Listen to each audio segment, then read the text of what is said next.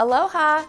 I'm NASA Kennedy's Tiffany Boyer, and I'm taking you inside KSC.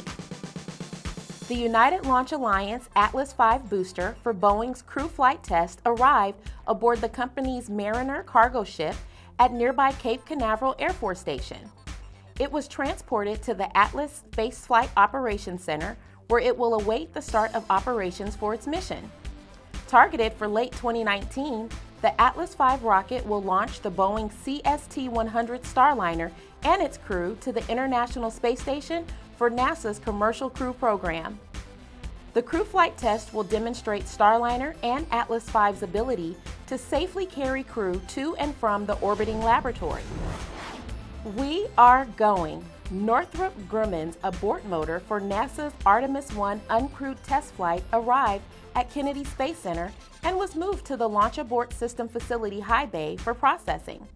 The abort motor is one of 3 motors located on the Launch Abort Tower for Orion's Launch Abort System, or LAS. During Artemis 1, Orion will launch atop the Space Launch System rocket on an approximately 3-week mission that will take the spacecraft thousands of miles past the moon. The LAS will pull Orion and its crew away to safety if an emergency occurs during ascent of the rocket. And remember, Spaceport Magazine digs deeper inside KSC.